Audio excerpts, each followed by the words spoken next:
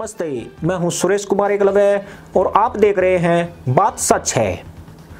Bharat Israel से लेकर Britain और अमेरिका तक सभी इस प्रयास में है कि कोरोना का इलाज जल्दी से जल्दी खोज लिया जाए। दुनिया के 12 से ज्यादा मुल्क रात दिन इसी प्रयास में जुटे हुए हैं, पर हैरान करने वाली बात यह है कि इनमें एक भी इस्लामिक मुल्क शामिल नहीं है। यानी इनकी दकियानूसी सोच और तशरीफ उठाने गिराने की प्रवृत्ति उसी टावर पर लटकी है जिस पर गीले तहमद कुर्ते सूखते आए हैं। पड़ोसी एटमी ताकत के हाल तो और भी ज्यादा हैरान करने वाले हैं। इनके नेताओं के बयानों को सुनकर संदेह होता है कि यह घसियारा कौम एटमी ताकत कैसे बन गई। जिसे एक डिस्प्रिन की टैबलेट के लिए भारत के सामने गिड़गिड़ाना पड़ता है, वे एटम बम कैसे बना सकते हैं।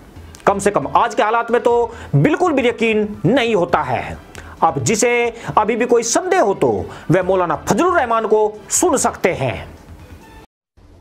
खुद डॉक्टर हमें कहते हैं आप नींद ज्यादा करें, जितना आप सोएंगे आपका वायरस भी सो रहा होगा और वो मुतहर्रिक नहीं रहेगा, नुकसान नहीं करेगा। तो जब सोने के साथ वो सो जाता है तो मरने के साथ तो मर भी जाता है।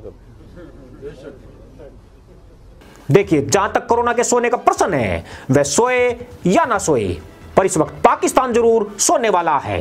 खुद पाकिस्तान के पीएम इमरान खान सोए पड़े हैं। पाकिस्तानी असेंबली के 1/3 सांसद पिछवाड़ा उठाने के लायक नहीं रहे हैं। ऐसे में फजलू का यह दावा पाकिस्तान की आवाम को नहीं रहा दिखा सकता है। यानी इमरान की तरह अब आवाम को भी इसी तरह सो जाना चाहिए। पर लगता यूं है कि कोरोना इनको सुलाए या ना सुलाए, पर भुखमरी और बेरोजगारी पाक की इस मुल्ला कौम को अवश्य सुला देगी। यह कोरोना महामारी के दौरान ही पता चला है कि पाकिस्तान के मुल्ला कितने बड़े इतिहासकार और विज्ञान के पारखी हैं।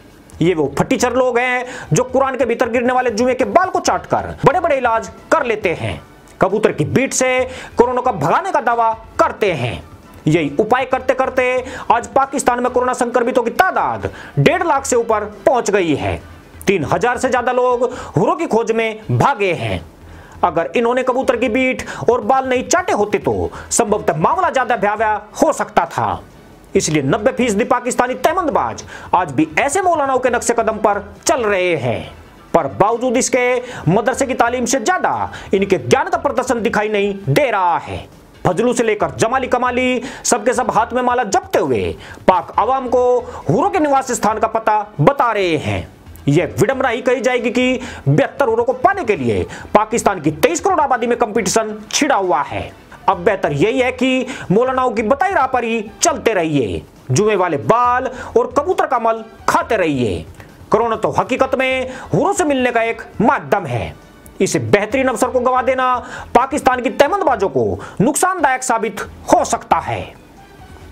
इसी के साथ अनुमति दोस्तों, जय जवान जय किसान जय हिंद वंदे मातरम।